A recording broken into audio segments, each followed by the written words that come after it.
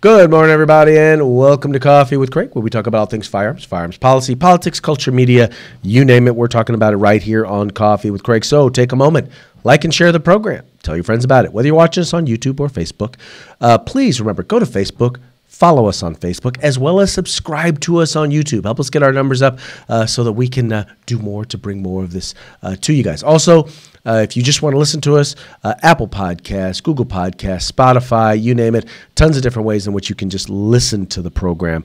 So please make it a point to avail yourself of those opportunities, as well as encourage others to do the same. Also, would like to encourage you to go to fpcgear.com.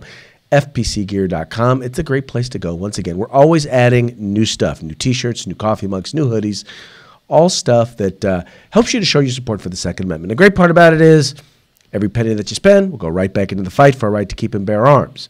So you can support the Second Amendment, and you can look good doing it. That's fpcgear.com. All right. It's that time of year. It's January. Things are heating up. Not only is there a ton of legislation that's going on in various different states all across the country, which I've already been talking to you guys about, and I'm going to be talking to you guys about, there's also the matter of the confirmation of the new or soon-to-be new Attorney General. Right now, you guys have had a chance over the last couple of weeks. I'm sure you guys have watched all the videos relating to the current nominee, Mr. William Barr. Now, Mr. William Barr, this is not his first rodeo as Attorney General, his first time around.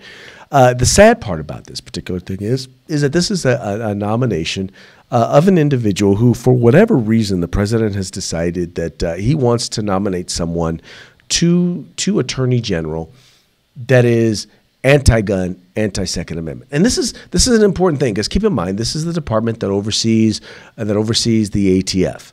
Right. This is the department that oversees major federal criminal prosecutions. And so this is an individual who, above anything, is their primary job is to defend our constitutional rights. And so when you have an individual who believes that our constitutional rights are suspect, and for those of you who wonder whether or not he believes they're suspect, well, let's talk a little bit about that. Let's start just with, I think, the most obvious thing. And I think one of the most recent, one of the most obvious things that he has stated has been his support of red flag laws, or he calls them ERPOs, EPROs, ERPOs, extreme risk protection orders, where he basically believes that, in essence, he believes that, hey, these are a good thing, right? There's no problem with these things here. Check it out. I think that the problem of our time is to get an effective system in place that can keep dangerous firearms out of the hands of mentally ill people. That should be priority number one, and it's going to take some hard work, and we need to get on top of the problem. We need to come up with agreed-to standards that are prohibitors of people who are mentally ill. We have to put the resources in to get the system built up the way we did many years ago on the felon records and so forth. We have to get the system working, and as I say, it's sort of piecemeal a little bit right now. We need to really get some energy behind it and get it done, and I also think we need to push along the ERPOs so that we have these red flag laws to supplement the use of the background check to find out if someone has some mental disturbance. This is the single most important thing I think we can do in the gun control area to stop these massacres from happening in the first place. Okay, now understand this. He said the single most important thing that we can do is make sure that individuals can go to the courts and demand that your rights be taken away, that your right to keep and bear arms be taken away. No due process, because you don't get to go before the judge. You don't get a chance to be there. You don't get a chance to tell your side of the story. But basically, with no due process, you lose your right to keep and bear arms. That is the most important thing that William Barr thinks should happen. in gun control. Because, once again, he is an advocate of gun control. Because, you know, he kind of sees it as a right, but, you know, in his eyes, it's a right, but it's not really a right. Okay, now he has said he believes in the individual right to own a firearm. Or he starts off saying a weapon, and then he says a firearm. But, you know, does he really believe it's a right? I mean, if it were truly a right, is this the standard that you would have when you decide whether or not you are going to infringe on that right? And so there's no question under Heller that the right to have weapons is firearms is protected under the Second Amendment and is a personal right. At the same time, there's room for reasonable regulation. And, you know, from my standpoint, what I would look for is, in assessing a regulation, is what's the burden on law-abiding people, and is it proportionate to whatever benefit in terms of safety and effectiveness will be conferred. So, in other words, yeah, we can violate your rights if we believe that, if we can state that we believe that there is a benefit to that, right? If we believe that the benefit outweighs your right. So, if we believe there's a benefit to restricting your right to due process, because that's what extreme risk protection orders are. It's an infringement on your right to due process, but he believes that if there's a community enough, or if there's a big enough benefit, or if I can make any benefit, if I can state that there's any benefit to it, well then, you know, hey, we ought to be able to restrict your individual right to due process. Doesn't mean anything. Or your individual right to private property doesn't mean anything. Your right to free speech doesn't mean anything if we can deem that infringing upon your right provides a greater benefit than allowing you to exercise your right. Well, folks, those are not rights. Rights, first and foremost, are individual. The Bill of Rights is largely about restricting the control of the government. That's what it's really about. Keeping them from infringing upon the individual rights and the liberties of individuals. But to him, if there's a bigger benefit, well, then heck, then that really doesn't matter then, does it? Well, I wish I could say that this is a new thing for Mr. Barr, because clearly the idea that the Second Amendment is a second-class right is not new to him, because one only need go back and look at his confirmation hearing in the 1990s for Attorney General to hear that, yeah, no, to him, once again, the Second Amendment, it may be a right, but it ain't a right.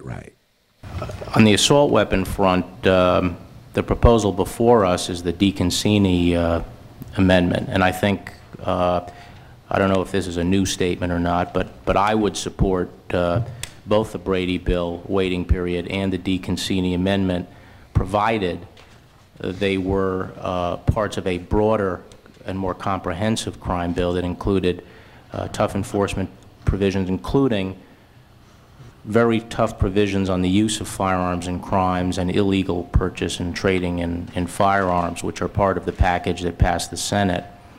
Now, to be candid, on the waiting period, I would prefer an approach that was directed toward point of sale. And I know that we're not at that point yet technologically. It's going to require more investment, and I've been involved in infusing those resources here to upgrade the records. But the important thing, I think, ultimately will be a system that's based on state records, a state system.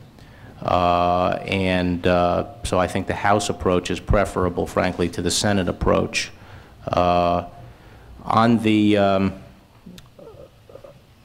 DeConcini amendment, I would prefer a limitation on the clip size, but ultimately I would recommend the President sign a bill that had the Brady waiting period and the DeConcini assault weapons provisions in it, as long as we had other tough crime measures in it that dealt with the other problems. I have not considered before whether the waiting period should apply to assault weapons, but and want to think about that, but off the top of my head, I don't think there should be an objection to that. Okay, so let's be clear. What he's talking about here is a few things. Number one, he supports the idea of not just background checks and expanding background checks. This was 1991. So expanded background checks, which he's already said he supports expanded background checks even this year. But he also supports expanding it to include long guns, right? In that particular case, that's what he's talking about there. But he's talking also about a waiting period. A waiting period for long guns. So including a waiting period. Oh, and did I forget to mention the magazine? He talked about a clip. So now in this particular case, he supports the idea of banning standard capacity magazines. That's another thing that's there that he supported. And oh, by the way, you guys kept hearing about the DeConcini amendment. Yeah, that would have banned all semi-automatic long guns. So he supported a firearm ban, universal background checks, waiting periods, and once again, a firearm ban and a magazine ban. This is the guy that Donald Trump has nominated to be the Attorney General. And I know a lot of you out there are like, oh, man, I know you got a lot of you guys out there didn't like Jeff Sessions. But Jeff Sessions is, he's worlds better than this guy when it comes to the Second Amendment. We're talking worlds better.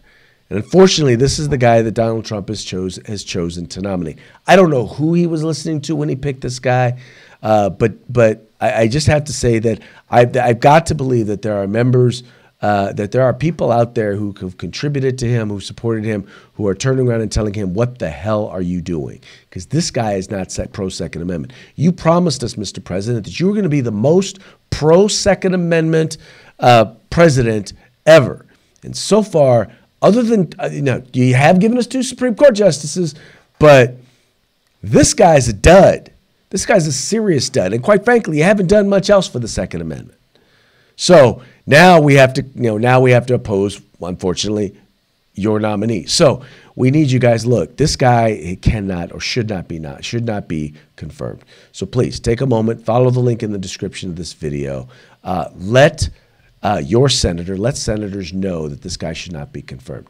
So, Republicans are the majority in the Senate. So you have to figure most, if not all, of the Democrats are going to vote against him. So if they're going to vote against him, you got to figure no one knows how many Republicans it would take to actually make sure he does not get confirmed. So do it now. Let's put the fight up now, and let's tell the president, put up someone who actually believes in civil rights, someone who actually believes in the Constitution, someone who actually believes in the Second Amendment when it says the right to keep and bear arms shall not be infringed. And by the way, Mr. Barr, that means it shall not be infringed by you. Anyway, folks, that's going to be it for today's Coffee with Craig. Thank you so much for tuning in. Thank you so much for liking and sharing this program, telling your friends about the Firearms Policy Coalition. We are the home in the fight for civil rights. Got to use them or you're going to lose them. You guys take care. If you like our videos, follow, subscribe, like, and share.